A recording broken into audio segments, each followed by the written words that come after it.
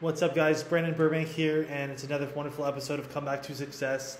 In today's video, we're going to be talking about the importance of support groups and what support groups do to helping people with mental illness and mental health challenges. And I'm going to be speaking from my own experiences because I've been able to attend several different support groups locally here in Washington State.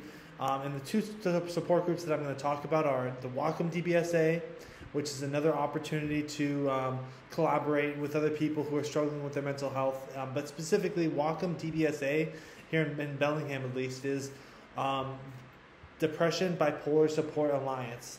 And so that support group helps people who are dealing with depression and bipolar disorder as well. So that's where that's a really great resource to help people who are needing to gain more insight and support, and just having that camaraderie from other people to empathize with their troubles and challenges. It makes a huge difference. The next thing that I wanted to talk about is the NAMI Connections support group. I believe it happens every 2 weeks here in Bellingham. I don't know about where you are located. You'll have to just research the local NAMI affiliate next to where you live. However, the affiliate, the NAMI Connections that I've been going to, there's been lots of tremendous amount of perspective that I've gained and awareness on mental health, because I've been able to hear people from their own viewpoints of how they've been working through their challenges and their struggles, and just learning a lot from them who are going through a lot of their challenges, and being able to be in a safe and open place to talk about your own mental health challenges with other people. So definitely just consider thinking about joining a support group. There's so many different avenues and places that you could take your opportunities to grind and working on your recovery is an important part of that journey.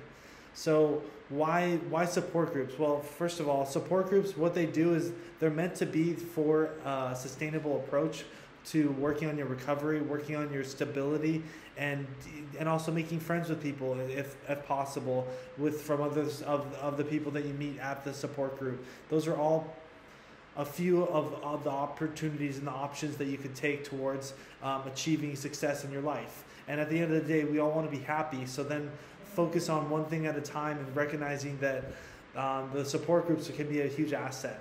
The second thing that I wanted to really reiterate and talk about is my upcoming speaking engagement. Sorry for the words there. My speaking engagement that's happening here locally in Bellingham, Washington, on August 16th at 6 p.m. at the Whatcom Clubhouse. And I'm going to be doing a lot of talks around mental health, talking about my story, and talking about a lot of viewpoints to help people so that they can grow and find authentic ways to change their life for the better. I'm also going to be talking about how the Clubhouse has been a huge transformative place for me to grow and find sustainability and direction and peace of mind, and just a source of support, because there's millions of people out there that I know that are struggling with their mental health and that need to hear some of the ideas and the concepts that I can provide. And so if you're going to be there, that would be a great opportunity to learn more about somebody who is a success story, who has actually worked through the challenges and been able to beat the odds, so to speak, and becoming the best version of myself. So with that being said, I hope that this video has resonated well with you. And if you have any further questions, feel free to let me know, and I'd love to get in contact with you to help you more. Thank you very much, guys, and take care and have a great day.